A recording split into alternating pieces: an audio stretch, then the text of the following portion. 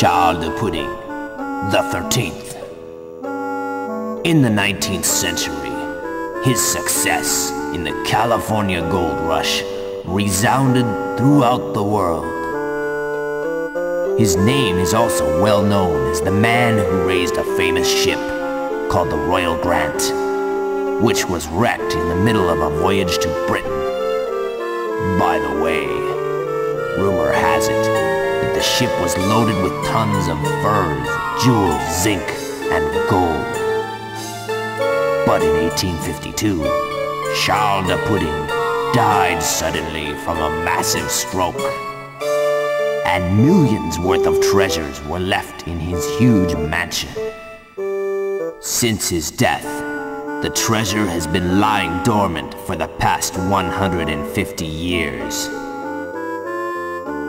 And a great number of fame-seeking treasure hunters have tried to steal them, but no one's ever reached them yet.